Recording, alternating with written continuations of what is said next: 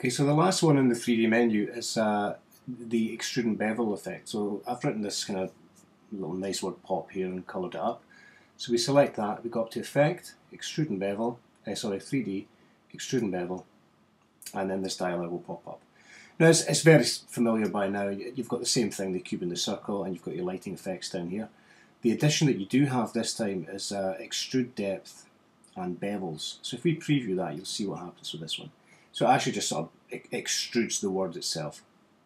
And at this point we can sort of play around with it a little bit. We can move this around. We can get some sort of nice, more dynamic kind of positioning with it. We can add some perspective in as before. So again we get this really dynamic kind of shape. The colours have dulled down a little bit there because of the lighting, so we move the lighting across so it's more in the face. It gives that kind of primary feel back. Take the ambient down a little bit, and that's going to give us more pop. And what you can also do that's quite interesting in this one is you can add a cap, a bevel cap to these things. So in this one, let's try classic. Oh, that's horrible. So we'll try and fill that one. Yeah, that's better.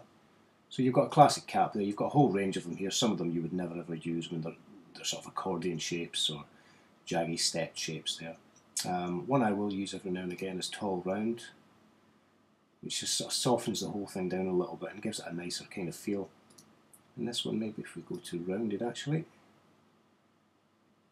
yeah, that's nicer. That's a bit nicer there right away.